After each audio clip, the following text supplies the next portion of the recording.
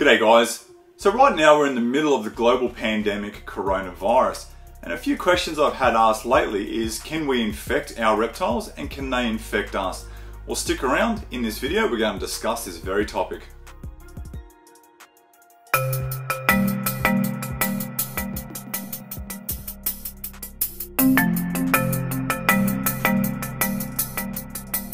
G'day guys and welcome back to Cookies Critters. So if you are new to this channel, please do me a favour, hit that like button, subscribe to the channel and turn on those post notifications.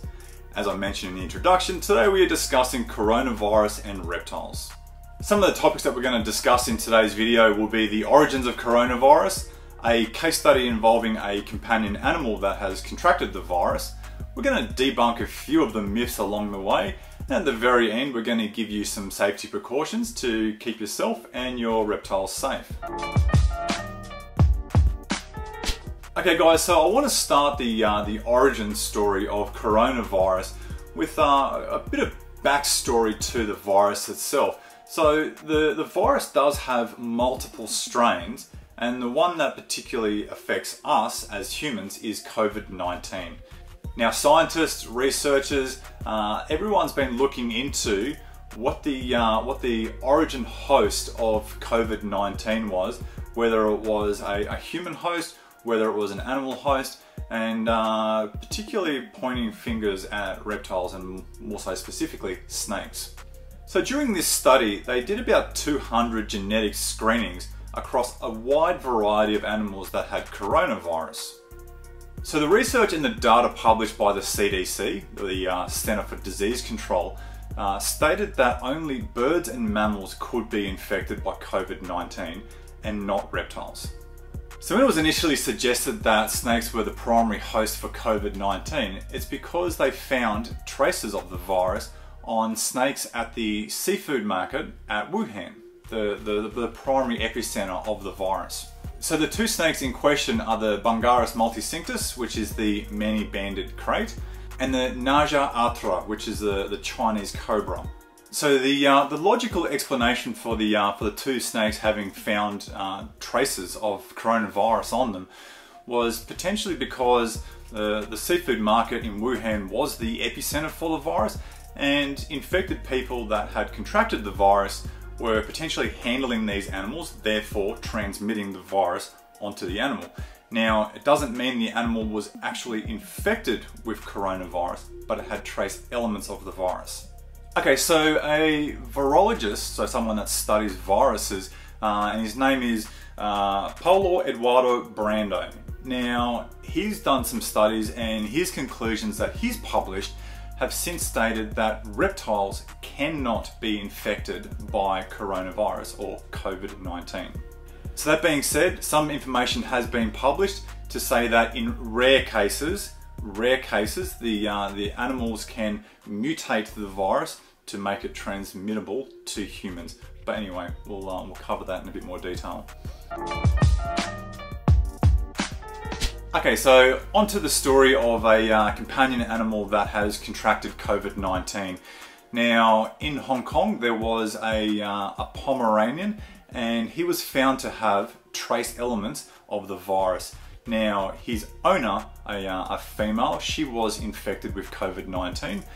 Now, when the animal was initially tested, the positive reading came back as a weak positive, right? So as a safety precaution, the Hong Kong authorities, so the World Organization for Animal Health, quarantined the animal just as a safety precaution to make sure that it wasn't then going to be transmitted and further spread. So upon frequent testing and studies, the animal itself was not found to have any kind of illnesses, any kind of signs or symptoms of COVID-19. So while it was carrying the infection, it actually wasn't ill from it. And this has been seen back in 2013 when the world was really in the thick of SARS and even MERS, so your sudden acute respiratory syndrome and Middle East respiratory syndrome.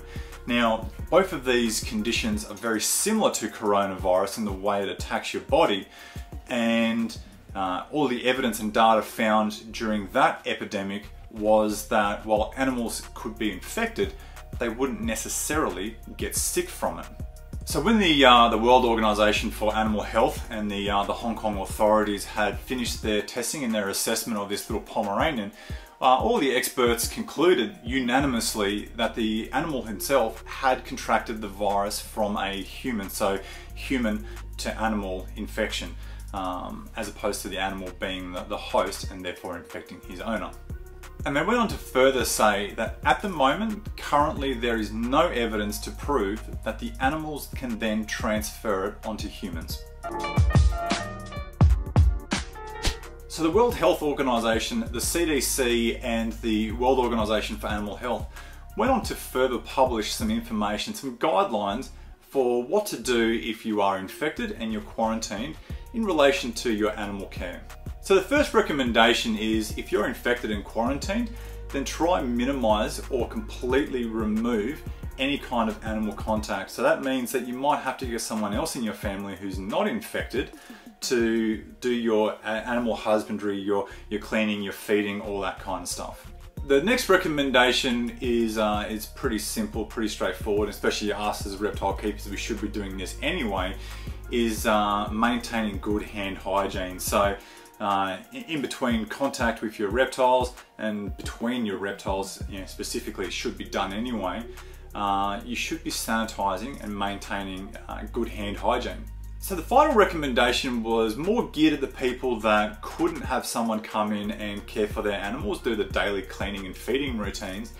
And so the final precaution was to wear surgical masks and latex gloves. Now, essentially this is just going to break that barrier between yourself and your reptiles, between yourself and your fur babies, to prevent the transmission from us to them and then from them to us, if it is at all possible. So guys, I want to reiterate here that the information today presented in the video is from the World Health Organization, the CDC, and the World Organization for Animal Health. So, a collective bunch of researchers, scientists, doctors, people in the medicine field have published this information. I've just interpreted it and relaying it to you. Now, as the virus is quite new and scientists don't particularly understand everything about the virus, as more information is released, if there's anything conflicting in today's video, I will do a new release in the future as it comes up. So guys, I'd like to thank you for watching today. I hope you found the video informative and I hope it's put a few concerns and a few fears to rest. Now guys, if you did enjoy today's video, please do me a favor, hit that like button, subscribe to the channel and turn on those post notifications. And as always guys, if you've got them, keep your beard treated and your beard is heated.